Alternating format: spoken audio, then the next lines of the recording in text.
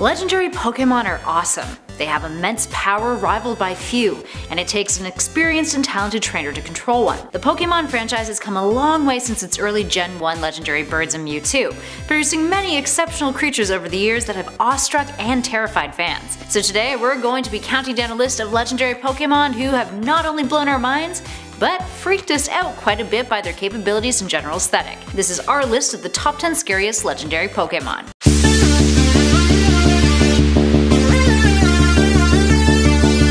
Number 10. Zapdos. While Moltres and Articuno have a majestic quality to them, Zapdos with its sharp extended talons, its long beak and pointed wings, tail and head look like the kind of thunder-type Pokemon you would never want to run into on a dark and rainy night. When Zapdos flaps its wings, it releases electricity that can potentially cause thunderstorms, as well as massive crackling and snapping noises. It sheds lightning bolts, people. Pretty darn scary. And at number 9, MewTwo. Now, go ahead and call us Gen 1ers, but for many of the fans of the Pokemon franchise who grew up when the series first hit the scene, Mewtwo was one hell of a horrific Pokemon. Now for starters, it was a man-made legendary Pokemon. It has a horrible and tragic origin story, and it boasted a vengeance towards humanity that was unheard of in the Pokemon world. It was our first taste of how tremendous power doesn't always mean glory, as far as the anime and the first Pokemon feature film were concerned. Now in the games, players find out from the scientific logs of the partially destroyed Pokemon Mansion on Cinnabar Island what exactly went wrong with Mewtwo, along with the horrific gene splicing experiments that it underwent. You eventually find it in Cerulean Cave after you are victorious at the Indigo Plateau. And that's just Mewtwo. It now has 2 Mega Forms that are arguably within the top strongest Pokemon of all time. And let's be honest, Mega Mewtwo Y is utterly terrifying to look at. Moving on. And at number 8, Solgaleo. From Generation 1 to Generation 7, here we have Solgaleo, who, quite frankly, is pretty darn badass when it comes to aesthetics. But just like a lion in real life, you wouldn't want to get close to it for fear of it maybe biting your head off. Or another limb. Anywho, it's a Psychic Steel type. It's 11 foot 507 pound Pokemon, and it's the emissary of the sun. Its body holds a vast amount of energy, causing it to shine with light when it's active. It's known as the beast that devours the sun, which, all things considered, really articulates just how powerful Solgaleo can be. And at number 7, Zygarde. Zygarde is the first of a handful of dragon-type Pokemon we have on this list. It also is a ground type, which makes sense considering its snaky aesthetic, or at least for its 50% form that is. Now over 16 feet in height and weighing approximately 672 pounds, this Pokemon has multiple forms, like several other legendary Pokemon on this list do.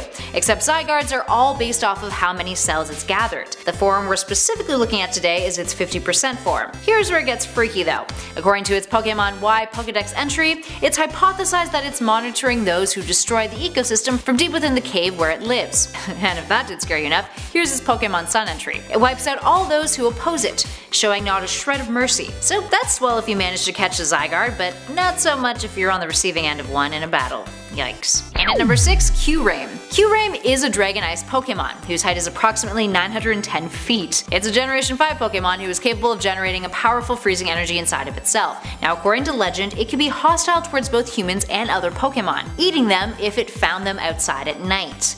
Yup.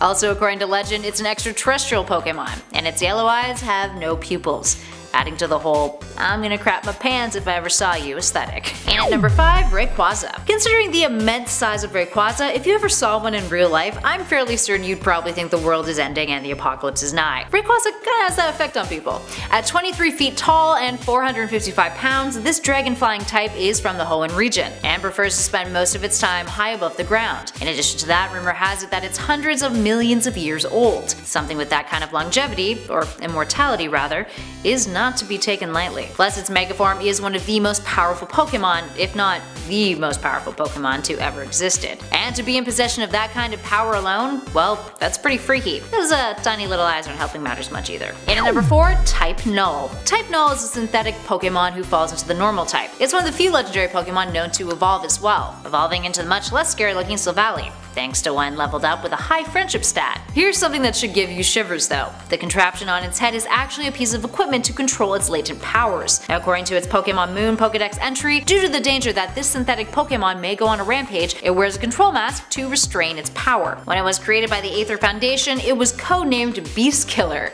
and was developed with cells taken from all known Pokemon types. Now you'd think by Generation 7 scientists would have learned a thing or two about messing around with the genetics of Pokemon, but Guess not. And at number 3, Giratina. Giratina is a ghost dragon type, so obviously it made this list. If there was a horror Pokemon movie, Giratina would star as the terrifying ghost that kills off a bunch of teenage trainers. Take one look at it. Coming in at approximately 1,653 pounds, this is one Pokemon you do not want to mess with, especially considering it was banished to the Distortion World due to its uncontrollable violence. Plus, take one look at its origin form and try to not see a dragon centipede. Yep. Stuff a nightmare, friends. A Generation 4 Pokemon, it is said to have gazed upon our world from the Distortion World, silently, and can travel through dimensions. It's highly aggressive and territorial, and it often appears in cemeteries. So, like I said, horror movie Pokemon. And at number 2, Yveltal. Yveltal is like the reverse atomic bombs of Pokemon. Its whole shtick is that it has the ability to absorb life energy. When it reaches the end of its lifespan, it expands its wings, steals all the life energy of every single living thing within a certain proximity of it, and then transforms into a cocoon, sleeping for 1,000 years. But that kind of power comes with immense responsibility. Being able to put an end to so many lives in just one flap of its wings is a massive deal, something that Team Flare took notice of, and once tried to harness that power and make it into a devastating weapon. Standing at 19 feet tall and weighing 447 pounds, Yveltal is a dark flying type, and aside from its sheer power, it's pretty darn scary in terms of physical qualities. It's got those long red wings and tail with black highlights and long claws that curve inwards. Imagine those just like touching you, like grabbing your back from behind and you don't even know it. Ugh. And at number 1, Necrozma. Necrozma is a prism Pokemon, a psychic type, that looks like it crawled right out of our nightmares. Out of all the legendary Pokemon, Necrozma is the biggest enigma, found in the Alola region. Its name's etymology is pretty dark too. It's a combination of the ancient Greek word for dead, and the word for black, and another ancient Greek word for prism. Its ultra form is believed to be based on giant stars or supernovae, with its main form playing on the idea of black holes, black dwarfs, light refraction, and neutron stars. And just like space, Necrozma is straddling the line of downright awesome and absolutely terrifying. According to its Pokemon Moon Pokedex entry, light is apparently the source of its energy. It has an extraordinary vicious disposition and is constantly firing off laser beams. Sounds like one hell of a way to get dead real quick. Now, according to the Ultra Sun entry, it looks somehow pained as it rages around in search of light, which serves as its energy. It's apparently from another world.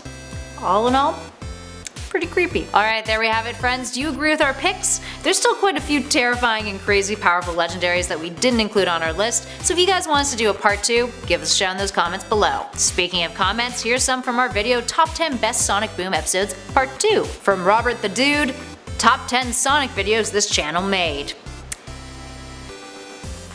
Actually though, that's an honest to god list we could totally make.